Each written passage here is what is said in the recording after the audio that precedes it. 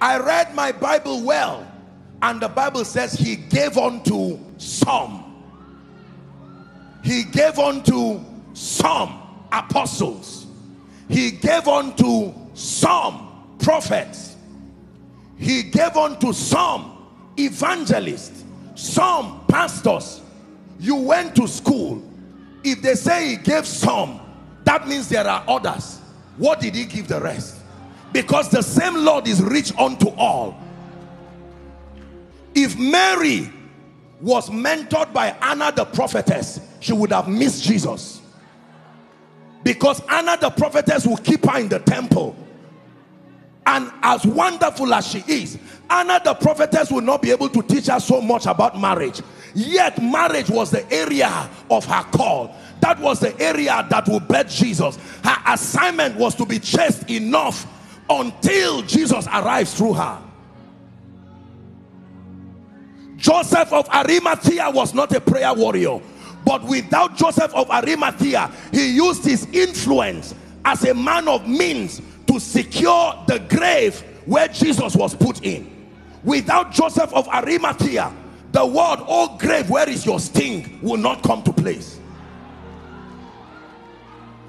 The body of Jesus was hanging on that cross.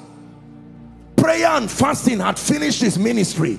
It took influence to bring that body from the cross. Please hear me, Nigeria. We need to redefine by the Spirit the apostolic formation for a revival that lasts. We have laughed at others who went before us. Some of us were arrogant enough to even be sarcastic towards them. Now the mantle has come upon us. We should not fail a generation through pride. We need to sit down and learn the patterns of the kingdom. Africa does not need preachers alone. I repeat, there are some of you, based on your call and assignment, you are not only going to fast and pray for 40 days, the rest of your life will be in that consecration, because you have the assignment of a watcher. You have the assignment of a watcher. You will be given the burden of nations. You will be given the burden of territories. You will pray down revival upon people. But my caution for you is, while you pray down revival, don't teach that watchers are the only people needed in that formation.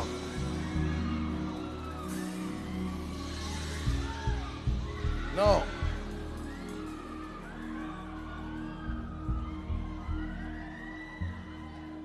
Praga shaleke parusia da banda kasubriata. I repeat again, Moses, Aaron did not need to learn the wisdom of Egypt, but Moses needed to learn the wisdom of Egypt. Please hear me. If you are Naomi and you are Ruth, pay attention to your marriage. That is where the mantle is. If you are Esther, pay attention to your rising and influence, because your assignment is in the palace. If you are Daniel, make sure you keep having an excellent spirit. Get the PhD, become a professor. Don't let anyone tell you you cannot rise, because you will need to sit on the board of companies and corporations and stand in for Jesus. Do you know why I'm sharing this with you? I have been having a lot of prophetic encounters in recent times, and I've been picking the burden of the Spirit.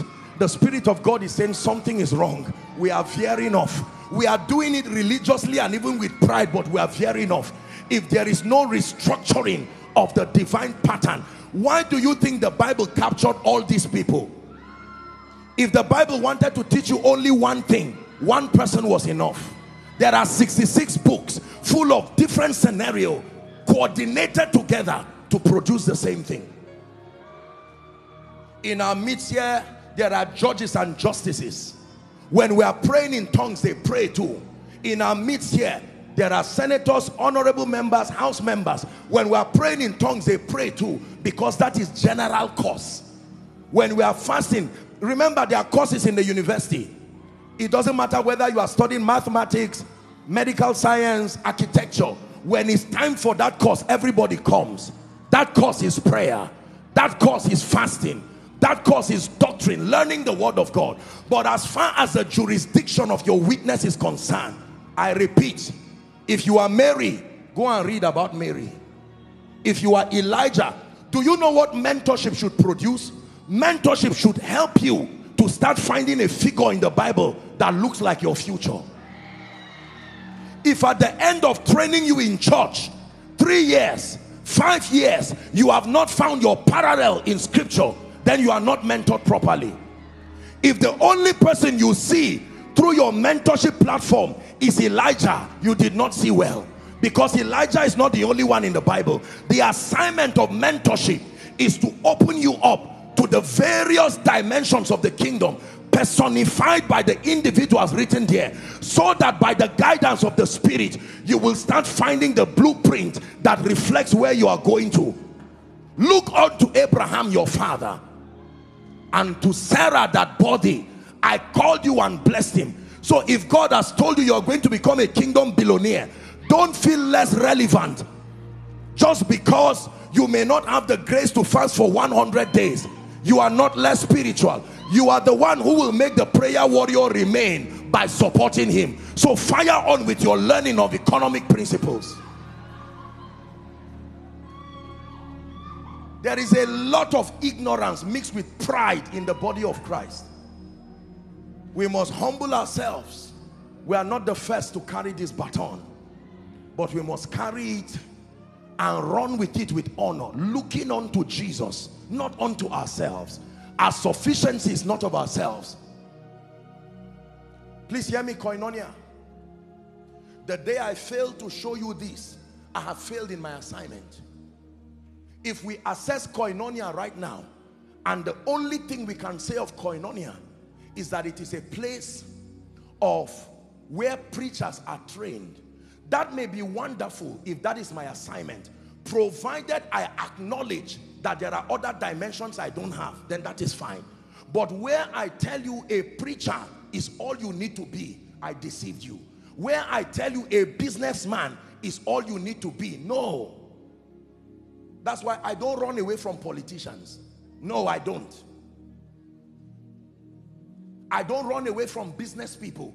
You will find me in their midst and I'm talking, because the pattern that Jesus left us was territorial influence, training and representing the purposes of God.